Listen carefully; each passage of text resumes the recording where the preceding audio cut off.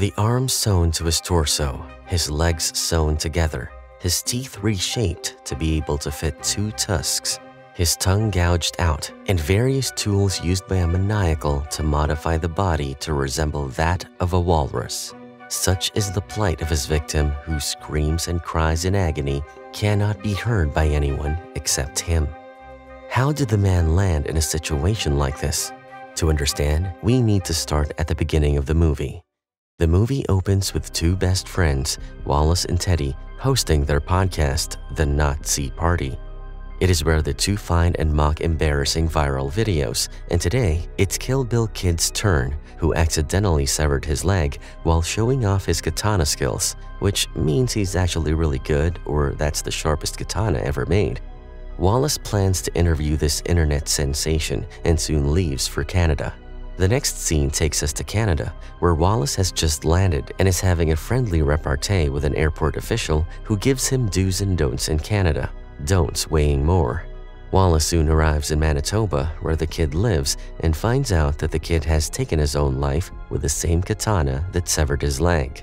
Later that evening, Wallace sits at a bar and rants about it to Teddy on the phone. He is irritated because he traveled all the way to Canada for nothing and decides to find another person who can quench his thirst for weird content. While relieving himself, he finds a handbill stuck on the wall among many from a man that promises a free stay and many exciting stories he wishes to share. Since it is not totally suspicious whatsoever, Wallace is immediately drawn to the offer, and after getting the address, he travels to Bifrost to meet Howard Howe, a retired seaman who was confined to his wheelchair. Upon arriving at the mansion, Howard welcomes Wallace with tea and tells him about the time that he was a seaman and he had the opportunity to serve Mr. Ernest Hemingway, one of the greatest American novelists, some liquor, for which he earned his appreciation. Wallace helps himself to a second serving of tea and enjoys it while looking at the empty bottle of the liquor that was once served to Hemingway and now adorns Howard's collection when he spots something on display, which Howard describes as the baculum of a walrus. Wallace doesn't know what that means, but when Howard explains that it is a walrus genital, Wallace becomes more excited and starts playing with the bone. Howard has a different sense of appreciation for walruses, and particularly this one walrus who saved him when he got lost at sea. Their ship sank after hitting an iceberg, and as Howard swam to save himself, a slimy body brushed past his. The next thing he remembered was waking up on an island and seeing the majestic creature nearby. He soon realizes the walrus saved his life and named it Mr. Tusk. Wallace tries hard not to lose control over his body, but the secobarbital laced in the tea soon takes effect, and Wallace passes out. Howard seems unbothered and even addresses Wallace as Mr. Tusk.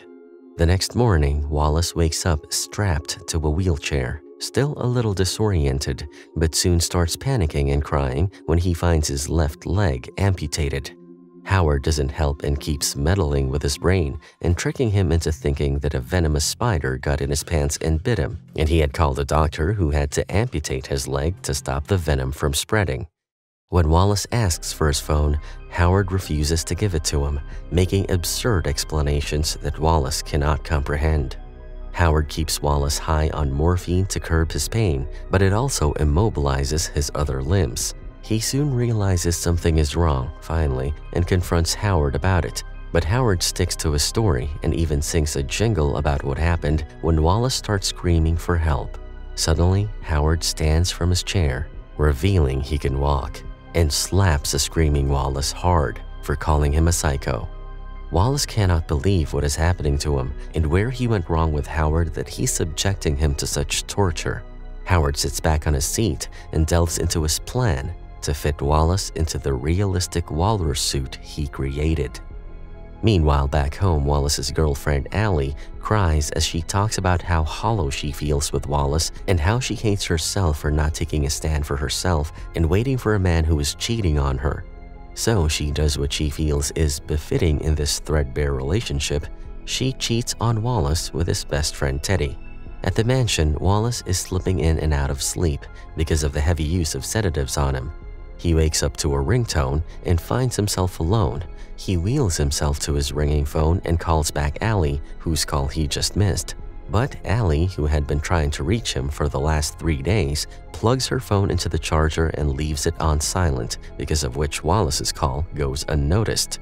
Wallace manages to leave a voicemail asking for help and narrating the entire ordeal. He cries as he apologizes to her for his behavior as he repents. He then tries to call Teddy, but Teddy doesn't pick up as he is with Allie and feels it is best to ignore it.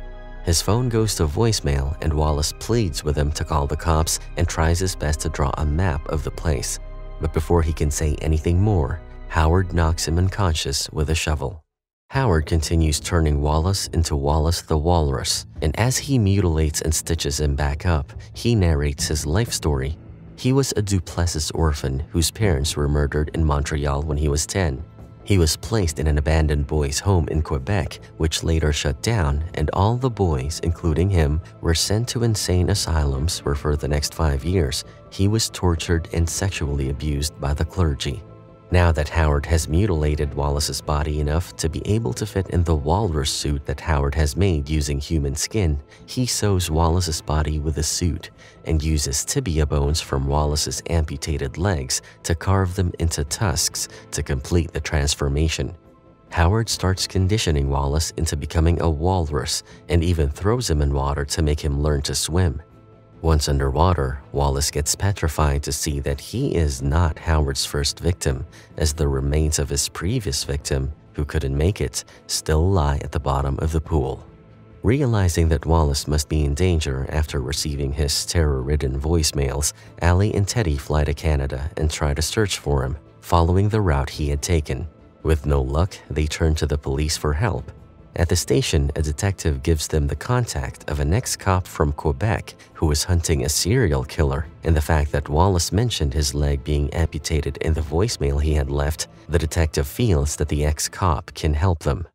Allie and Teddy soon meet Guy Lapointe, a former Sud de Quebec inspector who has been hunting Howard for the last 10 years. He should have used bar restrooms more often. He paints a gruesome picture of what Howard does to his victims, and if Wallace has been kidnapped by Howard, he warns them that they might not find Wallace the same as they last saw him, because the last victim they found had his tongue pulled out and a hole in his upper palate with fragments of the tibia bone. He believes that Howard is creating a monster of his victims. The three start tracing the clues, and with all the information they've collected, they discover Wallace's rental car submerged in a lake. Fearing the worst, Allie tries to jump in, but Guy stops her, saying Wallace is not in the car. He hands them guns so they're prepared to face a very dangerous criminal as they make their way through the woods. But they didn't have to wait much as they soon hear the wailing and crying of a man from nearby, and they follow the sound that leads them to Howard's mansion. In the mansion, Howard continues the conditioning by feeding raw fish to Wallace and helping him learn to swim as the new being he's been made into. During one such session, Howard confesses that just before he was rescued from the island, he had eliminated and eaten Mr. Tusk after being together for 6 months. Overwhelmed by the guilt of what he had done, he has been trying to repent by not getting an actual walrus, but instead dedicating the past 15 years of his life to turning his victims into cosplaying the walrus that once saved his life and reliving the fateful day so he could change what happened and give Mr. Tusk another chance at life. To prepare him for survival, Howard comes wearing a similar walrus suit made of human skin and challenges Wallace to fight him. Howard wants Wallace to kill him if he wants a chance at survival, and as Wallace's survival instincts kick in, he fatally impales Howard with his tusks and strikes him multiple times, projecting his anger and hatred toward the man who destroyed his life and body. But to his dismay, even though it is his end, Howard feels satisfied that he could, at last, fulfill his life's mission and create Mr. Tusk, and soon breathes his last breath. At that moment, Allie and Teddy enter the hidden chamber where Howard would keep Wallace and find Wallace bellowing while a lifeless Howard lies nearby. Allie bawls upon seeing the plight of the man she once loved. Just then, Guy comes in and points his gun at bellowing Wallace, and Allie can be heard screaming, asking him not to do it before everything goes black. The scene then cuts to 1 year later when Teddy and Allie visit the Manitoba Exotic Animal Sanctuary. They stop outside an enclosure and Allie calls out to Wallace, hoping to see him again. She presents him with a fish and Wallace comes out of his hiding to eat it. Practically immune to salmonella at this point, Wallace has been living as a walrus for a year now and has forgotten mostly everything of what it means to be a human. But when he looks at Allie crying, he is suddenly taken into a flashback where Allie says that her grandpa once told her that crying is good, as it separates us from the animals as it shows we have a soul. A tear trickles down Wallace's face as Allie tells him she loves him and asks him to never forget that.